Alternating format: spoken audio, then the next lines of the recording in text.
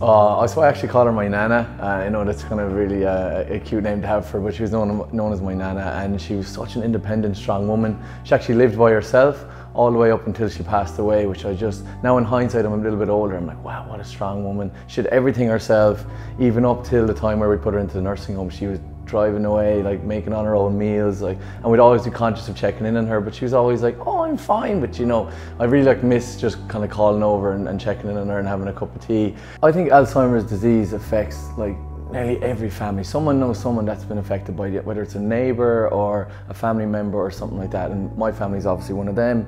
But it was really stressful for everyone. I could see my mom and my aunts and uncles trying to take care of my Nana. It just was so stressful and so tense, because you care about the person so much, and you just see them deteriorating every single week, and you're just getting so sad, but you want to be strong for them. I actually remember really specifically Christmas time, she was in the house, and usually she'd come in, she'd embrace you with a big hug and kiss and give you a present and stuff. And I came in and she was standing in the kitchen, and she looked at me like that, really confused, and I was like, Nana, are you okay? And took her a good couple of seconds to realise, oh, Greg, that was when I first realised, okay, she's not okay. And very soon after that, she went into a nursing home. Unfortunately, I wasn't there, and I actually feel like a bit of a fool for not being there, being around the family. They were all there taking care of her in the nursing home, and I was actually on Love Island at the time. When you're going into Love Island, you're not allowed to tell anyone you're going in, and I was with my team at the Olympic qualifier. So after that, I had to try and get away from them to tell them I was going home, but when I was actually going into Love Island. So I told them, I was like, my granny's really sick, I have to go back to Ireland. And then I didn't fly back to Ireland, I flew into Mallorca and went into the villa, and obviously the lads loved that, oh my God, he's on Love Island. But then unfortunately, 3 days later into Love Island, my Nana did pass away then, and I was just I felt like such a fool and such an idiot. So I just felt really, really bad.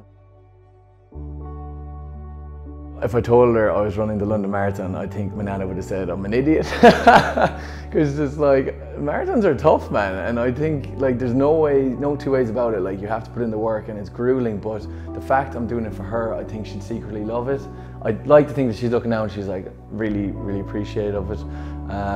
So yeah, I'm hoping I can finish it now. I'm sure I will. And that's my goal, is to just get to the end. I'm not even trying to go for a time here, and just raise some money for Alzheimer's Research UK. There's nearly 1 million people living with dementia in the UK, and I think there's nearly 50 million worldwide. And they just need the support. The research has got to be there to help these families earlier and help these people.